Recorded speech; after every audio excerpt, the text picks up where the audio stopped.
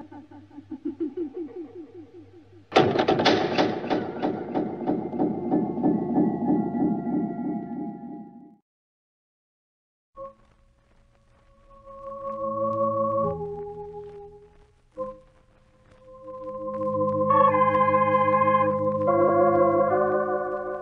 New York City, the makers of Clippercraft clothes for men and 1,036 leading retail stores from coast to coast present the world's most famous detective, Sherlock Holmes.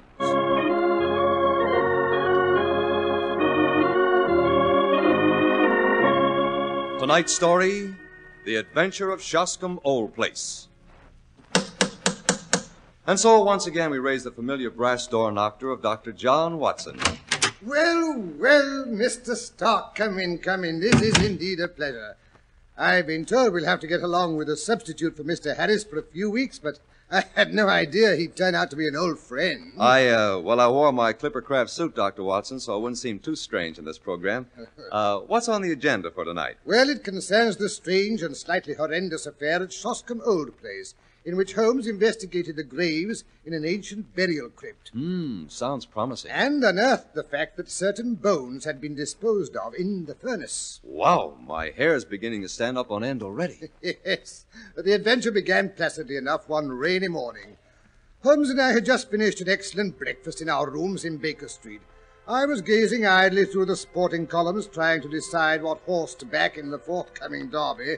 And Holmes? Holmes was pottering around with a low-piled microscope, doing some sort of an experiment.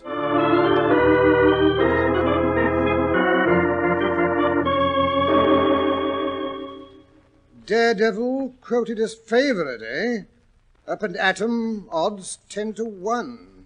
Shoscombe Prince, 40-1. Wonder what's brought the odds down on that horse. Aha! Glue, Watson. It's glue. Jack Horner and Break a Day. What did you say, Holmes? I was merely telling you the phenomenal fact that the microscope showed that there's glue in this bit of dust. Glue? What difference does it make? Glue or paste or even sticking plaster? Can't you see I'm busy? Lucky lady, pride of Cornwall. The fact that there is glue in this dust is going to cost a man his life. And, I say, cost a man's life? Glue? Now you're interested, eh, Watson? Well, come over here and take a peek through this microscope. It's nothing but a blur to me. Wait, let me adjust it. There. What do you see now? Some long, matted hairs. Those are infinitesimal fibers from a tweed cap, the criminal's tweed cap. The irregular grey masses are dust. These are epithelial scales on the left.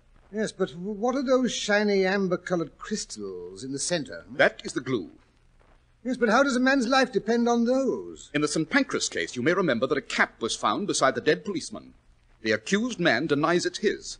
The stuff under the microscope was taken from one of the seams of that cap and proves the man was lying. But how? The man is a picture frame maker who habitually handles glue.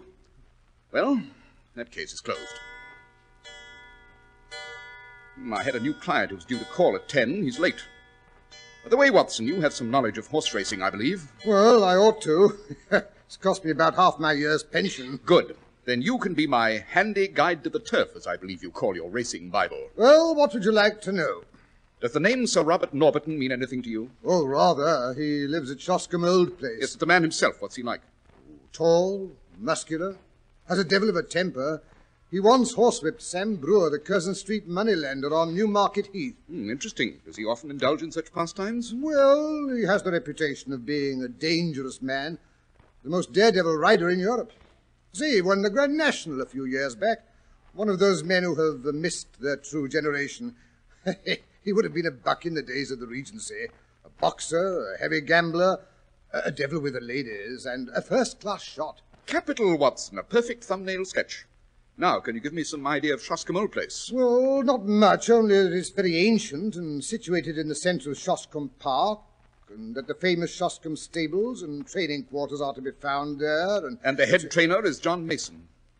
I say, how did you deduce that? I didn't have to. John Mason's my most recent client. This letter asking for an appointment is from him. But go on. What else is there of interest about the place?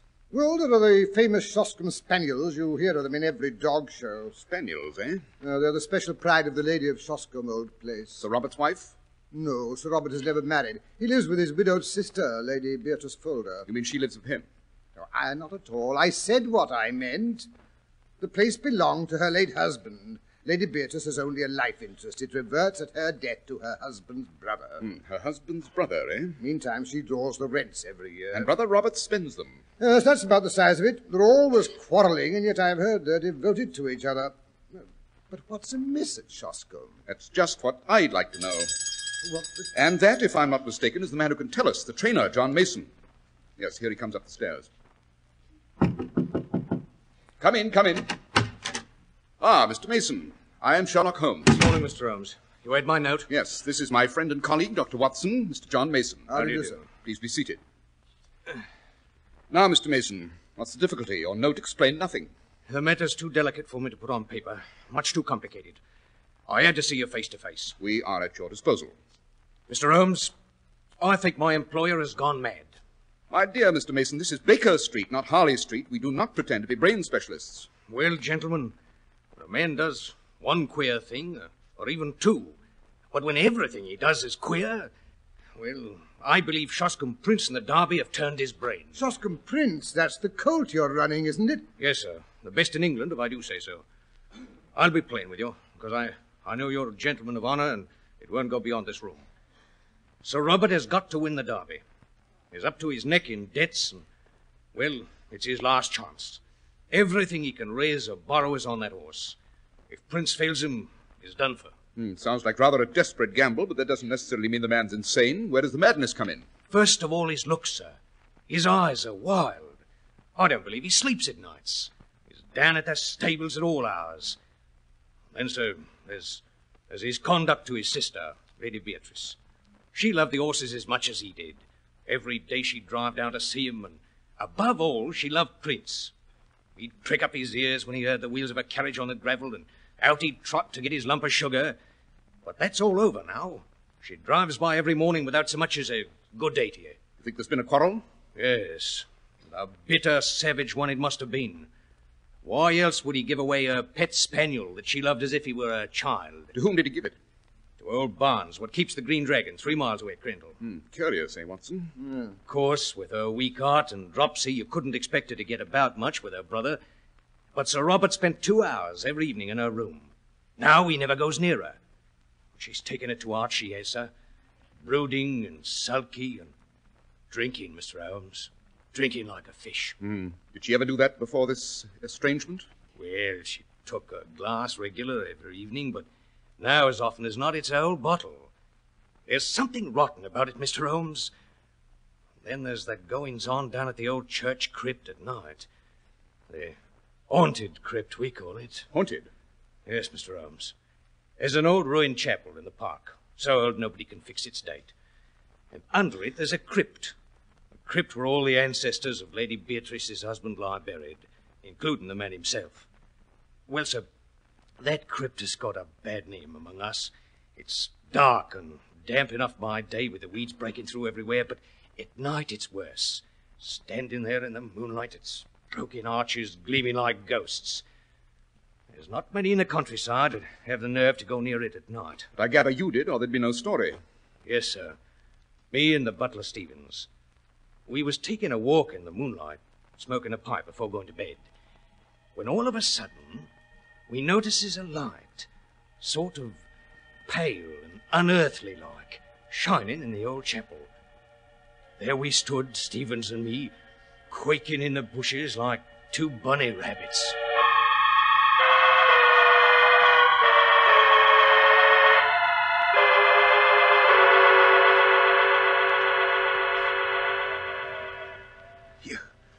You see that, Mason? It's a light in the old chapel. Someone's in there. Or something. I don't like the look of it. It isn't natural. What's going on in the chapel this time of night? We'd best go and find out. Oh, for heaven's sake, no. Maybe it's something evil. Some bad spirit set its light there to lure some poor fella to his death. Wait a bit. See that shadow moving against the far wall? It's a man's shadow, that is. Or a devil's. It looks more than life-size to me. Isn't that a tail he's switching around behind him? Nonsense. It's a piece of rope he's holding in his hand. Here. What's that? It's Pip, Lady Beatrice's spaniel. He's probably outside the old well house, howling at the moon. He was there all last night, howling to wake the dead. Don't say that. Maybe that's just what he's doing. Maybe that's what he's done. Waked all the corpses in the crypt and they're having a ghostly meeting. Rubbish, Stevens. You don't really believe in ghosts? Why, when you think about all this tomorrow morning, you'd be ashamed. But that's tomorrow morning. And tonight, standing here in the moonlight, well, I ain't so sure. Well, there's one way to find out. Come on, let's have a look at who's in that chapel. You're not going over there, Mason. I am that. You can stay here alone if you like. Stay here by myself. Well, then, go back to the house. What? And pass by that well house and that howling dog all alone? It's only Pip. No, I'm coming with you. At least there'll be two of us. Right, stout lad. Come along, then. Don't crackle the bushes any more than you can help. Confound that beast. Hello. Light's disappearing down the stairs into the crypt. See? There's no one in here in the chapel. Oh, then what's the good of us coming down? Look. There's a crack in the stone floor. Over there. Where the streak of light's coming through, see? We can get over to it without being heard. Maybe we can see what's going on down below. I wish I was safe in my bed. Now then. We'd best crawl along in our stomachs. Easy does it. All right. Here's the crack. By George, you're right. It's two men. That first one with the thin yellow face. I've never seen him before, I'd swear to that. But the big chap in the black cloak kneeling down. There's something familiar about him. If I could only see his face. Now he's standing up. By the Lord Harry. It's the master himself, Sir Robert. What's he up to down here in the dead of night? What's that he's got under his arm? So careful. Now he's holding it up to the light. It's a head. The head of a mummy.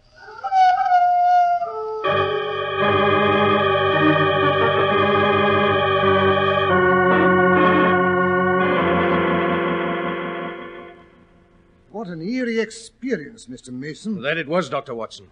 I'd have given me notice the next day, except that, well, I didn't want to leave Lady Beatrice alone at the mercy of that ruffian.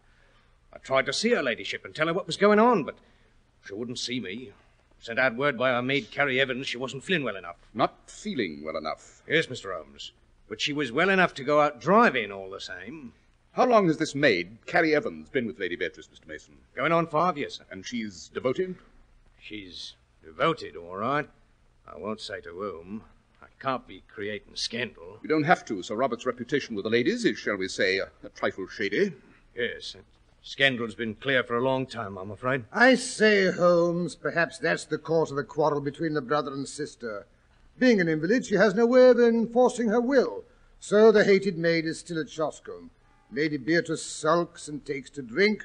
Sir Robert becomes angry and gives away her pet spaniel. That explains everything, doesn't it? Everything but the nocturnal visit to the crypt, who the yellow-faced stranger was, and why Sir Robert was holding a skull in his arms. Just a few trifling omissions, Watson. Oh, go to blazes. Quite. Now then, Mr. Mason, you say Sir Robert gave his sister's spaniel away to the proprietor of the Green Dragon. Yes, Mr. Holmes. When was that? About a week ago, sir. Day after we saw him in the crypt. The very day Sir Robert left for London. Oh, he left for London, did he? Yes, sir. And has he come back? We're expecting him back tomorrow, sir. And has Lady Beatrice been taking her morning drives the same as usual? Yes, Mr. Holmes. 11 o'clock sharp. She and Carrie go out together. I'm not quite clear what you expect me to do in this matter, Mr. Mason. Maybe this will make it more definite, sir. Yes, I've been wondering what you had in that paper bundle. It's something Harvey. He's one of my lads. Found in the furnace up at the big house when he was raking out the cinders yesterday. A bone. Badly charred. I say What is it, Watson? Your knowledge of anatomy is more accurate than mine. That's part of a femur. A human bone. Exactly. When does this lad tend to the furnace? Every night he makes it up and then leaves it. Anyone could visit it during the night. Yes, sir. You don't think Sir Robert... Watson, you forget Sir Robert's supposed to be in London. He's at deep waters, Mr. Mason. Deep and rather dirty, but I'm beginning to see to the bottom. How is the fishing in the neighborhood of Shoscombe Old Place? The fishing, Mr. Holmes? Yes, the doctor and I are famous fishermen, and we haven't had an opportunity to show our prowess this season, eh, Watson? Well, if it's fishing you're after, there's nothing can come up to the trout in the middle stream. Good. You may address us in future at the Green Dragon. We shall reach there tonight.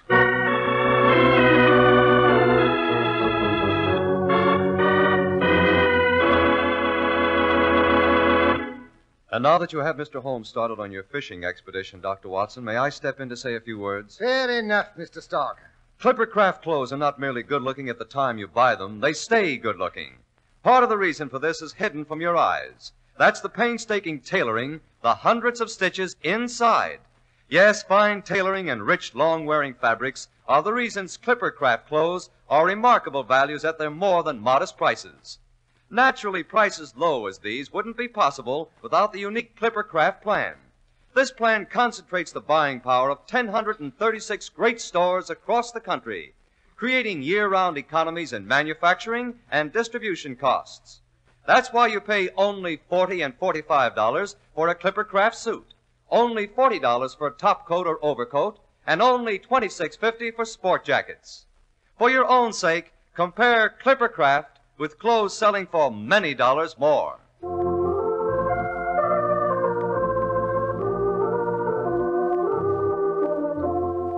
And now to return to our story, Dr. Watson. Well, suppose we pick up after Holmes and I had settled ourselves at the Green Dragon.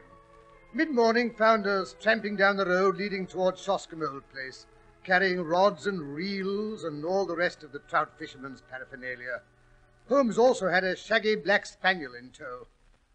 Ah, splendid weather for fishing, eh, Watson? The trout should be fairly jumping at the hook. Yes, I shall have a good opportunity to try that new fly of mine. If that confounded dog doesn't scare the fish away. What in thunder made you bring that spaniel along? You mean Pip? Yes. Down, boy, down. I saw him tied up in the front hall of the inn. Mine host says that they have to keep him on a leash or he runs straight back to his old home. Easy, Pip. Don't pull so, boy. The poor dog seemed to want to go walking, so I said I'd take him. Yes, but a dog on a fishing jaunt, oh, really, Holmes, you... Now, if we were going hunting, it would be different, eh? Yes, but it's not the hunting season. You never know. We may get in a little hunting before we get to our fishing. Ah, that is the entrance gate to Shoscombe place, I presume. Handsome old ironwork. And tightly locked, too. Dear Sir Robert is very jealous of his privacy, eh? You would be, too, if you had a horse you expected to win the Derby. I understand he's very vicious with touts or any stranger he catches snooping around his property. I say, look. Here comes a big yellow open barouche. Yes, Lady Beatrice returning from her morning's drive, I fancy. I thought we should have some hunting this morning. What do you mean? Pip and I are going to hide behind this hedge. When the footman gets down to unlock the gates, I want you to engage him in conversation. Yes, but I don't understand, Holmes. Holmes, where are you? Where did you go? Here, behind the hedge, trying to keep this confounded dog quiet. Here they come. I say the old girl must be 1,000,000 years old, all bundled up in shawls and veils and things. That must be Carrie beside her, the one with the suspiciously blonde hair. They've stopped. The footman's getting down off the box. The gates are swinging open. After him, Watson, after him. Hello there. I say, my good man, can you tell me how to get to the mill stream? Now then, Pip, out you go, old boy. It's your mistress. After her, boy, after her. There he goes. He leaps into the carriage onto his mistress's lap. By Jove, he's snarling. He's trying to bite the woman. Get that confounded dog out of here! Drive on! Drive on!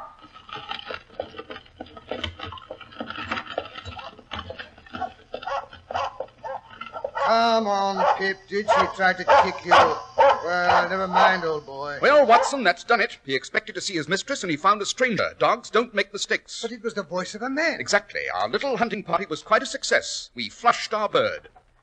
Now, come along, Watson. The fish are waiting for us. Look here, Holmes. You're not going to give up this clue. Not exactly. But our hunting must be postponed until after dark. And then, I promise you, it will be for big game.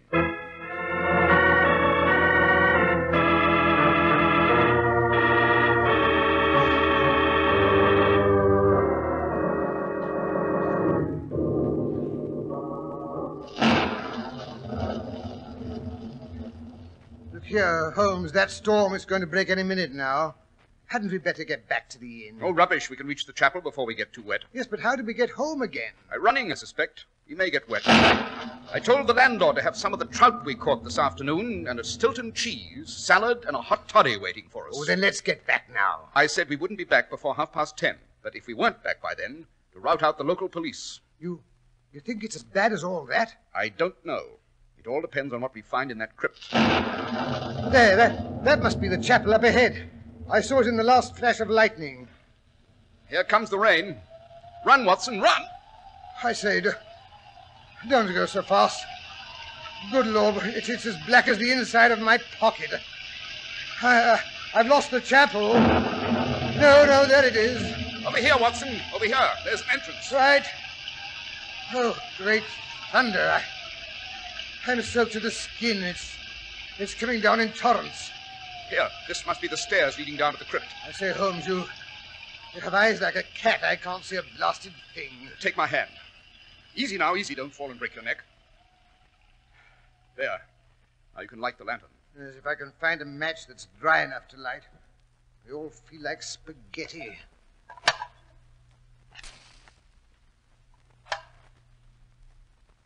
There. Phew. What a sepulchral place. Look at all those vaults. I had no idea Lady Beatrice's husband had so many ancestors. Yes, some of those graves date back before the Norman invasion. Look at the Saxon names. Adalbert, Harold. And here are the Normans. Long line of Hugos and Odos and Percys. But it's this leaden coffin we're interested in, I imagine. Notice how the dust around it's been disturbed. Hand me that Jimmy, Watson. You're not going to open it. Holmes, let's get out of here. All these coffins, hundreds of dead ancestors. I feel like a ghoul myself prying into their long-forgotten secrets. Rubbish. I'll have this lid off in no time. 1, 2... Stand back! What the... Keep away from that coffin. Keep back, I say, or I'll blow you to bits. Well, if it isn't Sir Robert Norberton himself. This is a surprise. Allow me to present myself. I am... Sherlock Holmes. You don't have to tell me. I heard how you tried to frighten my sister this morning. Now, clear out. Your sister? Yes, my sister. Now, what is your motive? What are you doing here? Answer me, do you hear? I, too, have some questions to ask, Sir Robert. What have you done with your sister?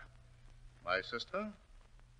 My sister is home in bed, of course. If your sister's home in bed, would you mind telling me whose body is inside this coffin? Throw back the lid, Watson. There, Sir Robert. Is that the body of your sister, or isn't it? It is.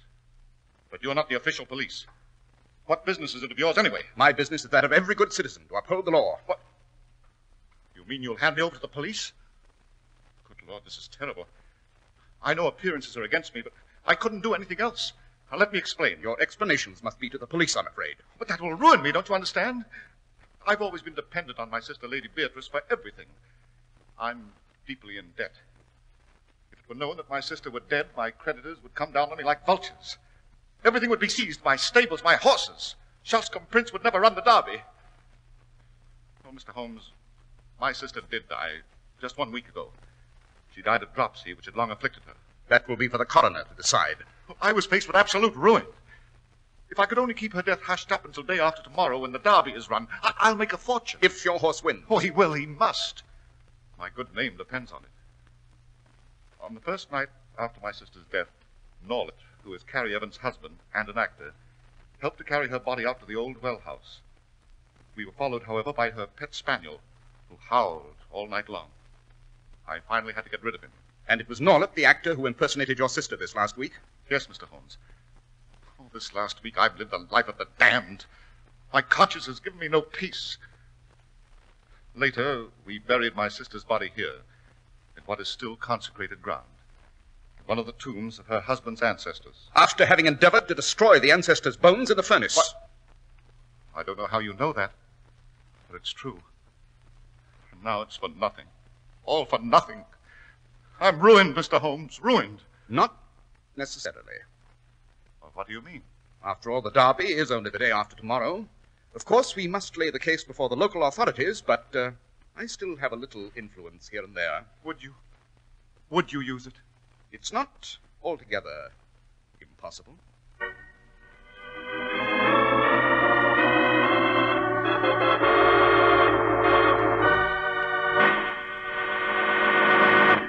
And now, Dr. Watson, before you tell us Holmes' rather surprising decision in the case of Sir Robert, I'd like to make one more speech on behalf of Clippercraft. Go ahead, Mr. Stark. When you advertise anything as extensively as Clippercraft, the product's got to be good. Clippercraft clothes really have to have it, and they have. They're the most amazing clothes you've ever seen at prices so very modest. Remember, Clippercraft suits are only $40 and $45, top coats and overcoats only $40, and sport jackets only $26.50. No, you won't find such smart styling and comfort, such rich, long-wearing fabrics, even at far higher prices.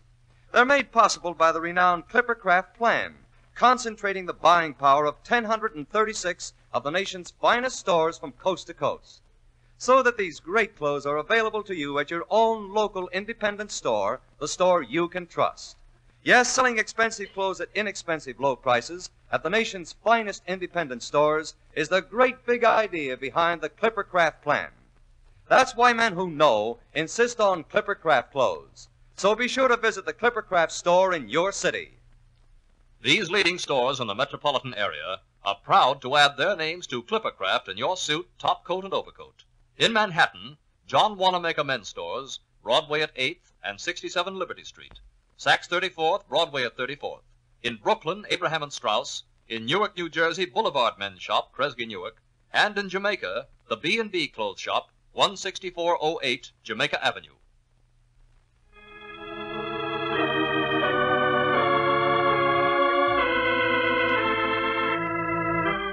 And now, Dr. Watson, did Sherlock Holmes use his influence in Sir Robert's behalf? Yes, indeed, Mr. Stark. We went back to the inn, and Holmes routed the local constable and coroner out of bed.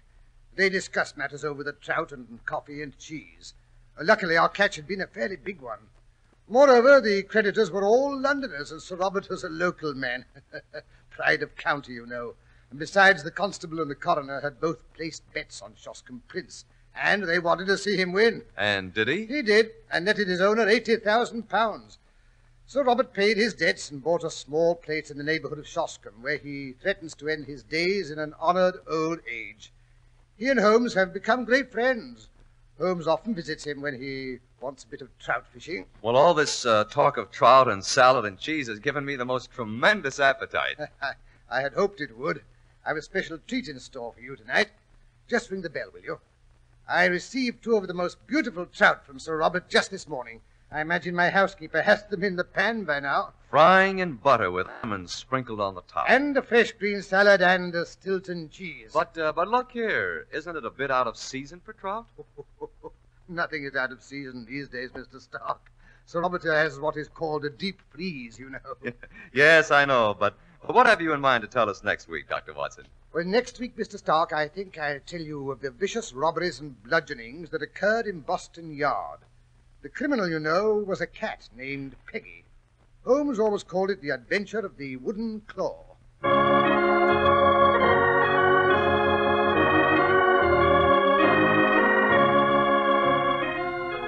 The makers of Clippercraft clothes and 1,036 leading stores from coast to coast have brought you another in the new series of broadcasts featuring the world's most famous detective, Sherlock Holmes.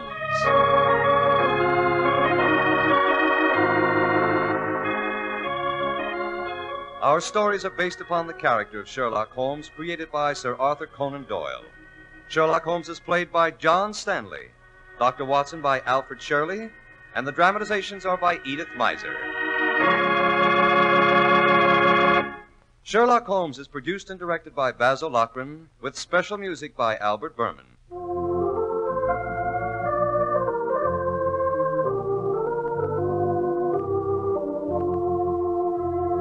If you don't know your Clippercraft dealer, write Clippercraft, 200 Fifth Avenue, New York City.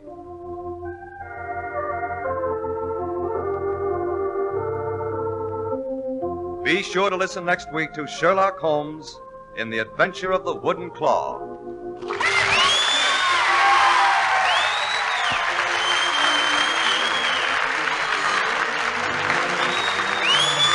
Charles Stark speaking for Clippercraft Clothes. This is the world's largest network serving more than 450 radio stations. The Mutual Broadcasting System. In just 25 seconds, you'll hear Melvin Elliott reporting the latest news. Fly Eastern Airlines' new type Constellation, tried and proven with 300 million passenger miles of dependability. Fly Eastern Airlines.